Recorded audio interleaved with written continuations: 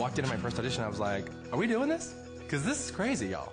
The energy of that first script I read was unlike anything I had read before. I definitely thought, wow. I knew it would be historic, and it was necessary. Somebody had to do it. We started with a bang, and I guess we're going out with one. Queer as Folk, the final season.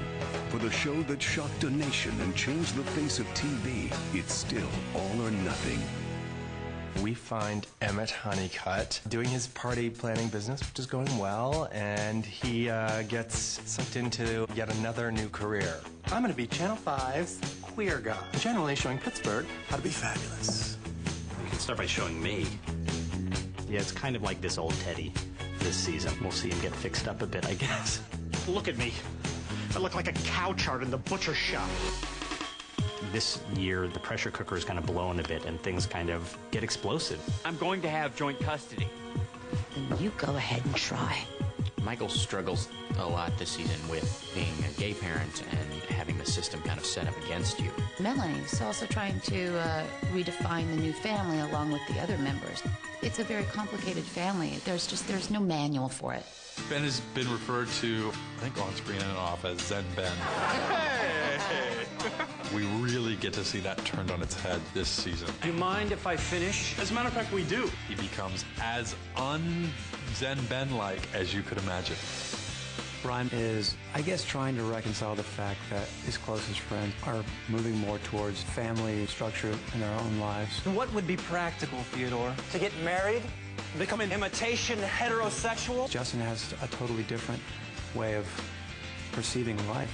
Justin, as he gets older, sort of realizes what it is that he wants and is able to articulate it. I was hoping we were finally going to be a real couple. While old friends adjust to change, surprising new faces emerge to mix things up. A lot of great-looking gals here, don't you think? Rosie fit right in. My knees are shaking. I'm a nervous wreck. You're doing fine. Every gay woman has had the fantasy of kissing Sharon Gless. So when Sheila called me, I said it would be with Sharon. She goes, yeah, no, you do all your scenes with Sharon. I am so in. She came on the set saying, I'm not an actress. I'm just a stand-up comic, okay? I'm not an actress. And I said, oh, stop. Right, well, by the time she finished the 3 weeks with us, she was saying, I'm a professional actress. Ladies and gentlemen, Miss Cyndi Lauper! We got a free Cyndi Lauper concert. For me, it's great fun. The show itself is groundbreaking, and what it's done for the community is remarkable. It's the end of the novel in a way. So this year is the final chapter. We're not going out quietly.